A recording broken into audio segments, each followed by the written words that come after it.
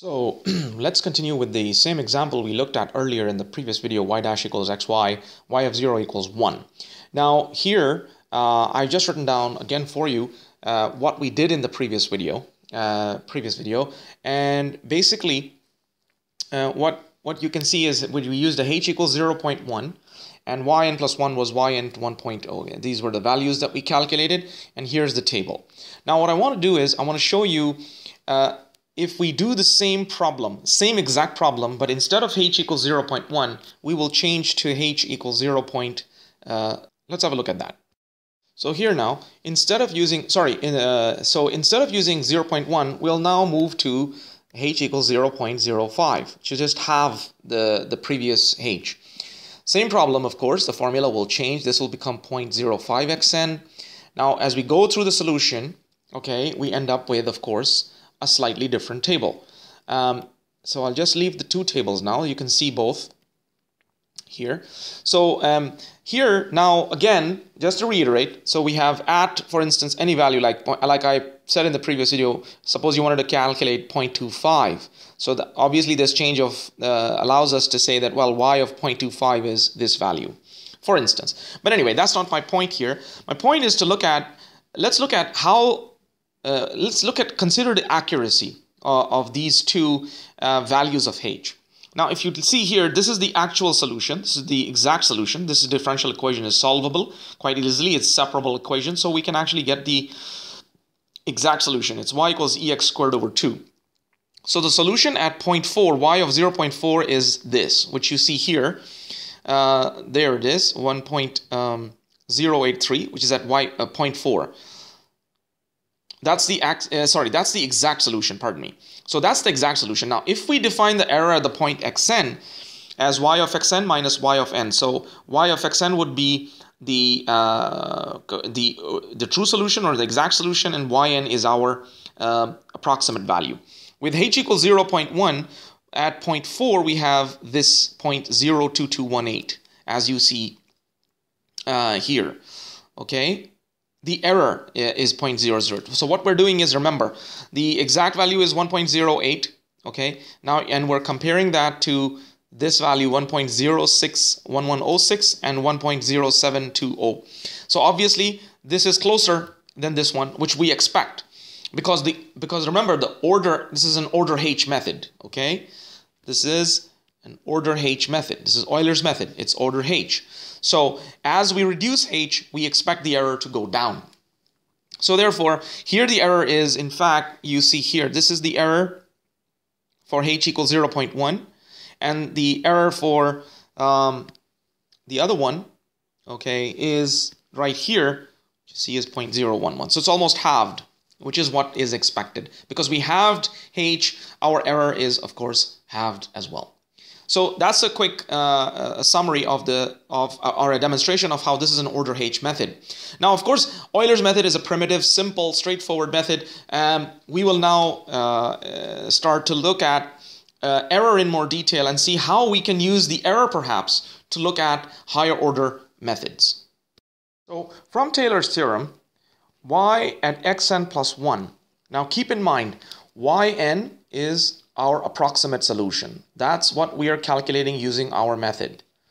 Okay, and y of xn is, here we're talking about exact solution at the value. Okay, so y represents the exact solution, yn represents the approximate solution. So y at xn plus 1, okay, is equal to, from, if we do the Taylor series expansion, it's going to be yxn, of course, plus it's going to be h, because remember, xn plus 1 represents what?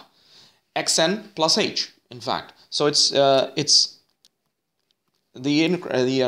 the point h. So okay, so it's a Taylor series of xn plus h is what this is.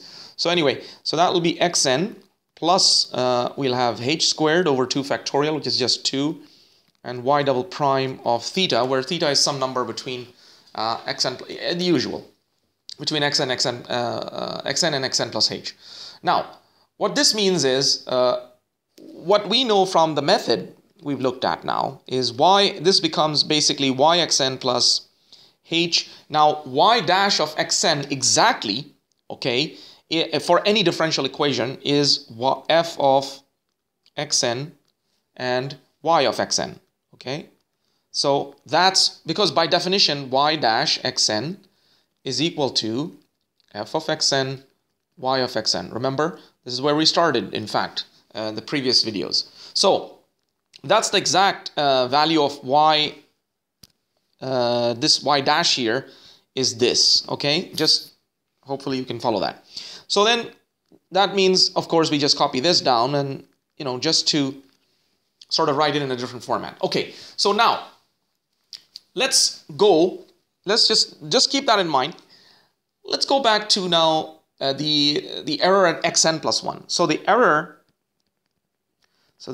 at xn plus 1, okay, is basically, we call it en plus 1. Let's call it en plus 1, and it's equal to y at xn plus 1, which is the exact solution, okay, minus yn plus 1. And remember, and in practical situations, we don't actually have yn plus 1, in fact, okay? So basically, this is figurative, in other words. This is symbolic, okay? This is what the error is supposed to be. Right, anyway, let's proceed. Now, we already have y of xn plus 1. We just calculated it up here, right here. So let's substitute that in here. So that means that our error becomes, in fact, so that's the, that piece here is just this, okay? So that's what this is. Now let's add on, what else do we have? Well, we have the other piece, which is this yn plus 1, and yn plus 1 by definition is going to be, so what it's going to be is minus, what is yn plus 1? Well, yn plus 1 by our formula, by Euler's, is for Euler's method, okay, is minus yn, okay, and I'll put it in brackets, it's yn plus hf xn yn, simply, okay, easy. If I rearrange this equation now, I can write this as, I can rearrange it as this. So what I've done is I've just, you know, put these terms close to each other because they're similar terms. These two are similar, and of course that's the error. Okay. Now what I want you to notice is the two things that we see here. We see this piece and we see this piece. The error is actually divided into two parts. We can break it up into two parts. So there's the error propagated. So the error propagated from xn, which basically is, okay, and we then also have, so that'd be 1, and then we have, let's call that 1, so that's 1. So error is broken down into two parts. The second part is what we call the local truncation error. So the local truncation error, we denote that with something new. We call it t of n plus 1, and that in this case, of course, is just h over 2 and y double dash of theta, which you see here, of course. You see both these are here. All I'm saying is the error is divided into two parts. We want to divide it into two parts, okay? Look at it so that we can look at it in detail. Now, in a perfect situation, yxn would be equal to yn.